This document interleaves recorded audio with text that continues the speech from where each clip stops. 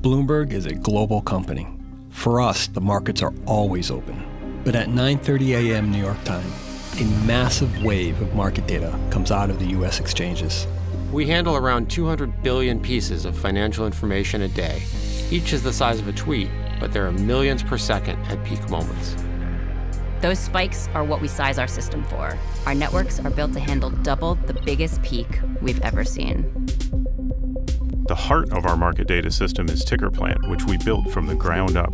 It ingests, stores, enriches, and then distributes all of that data to our customers via the Bloomberg terminal or our feeds. Every piece needs to be processed and sent in microseconds, in order and with total accuracy. It's vital we don't fall behind during the peaks, when our customers need us most. It's an incredible feat of engineering to get this right every single day. And tomorrow will bring greater challenges. But that's what makes it exciting. We're never done.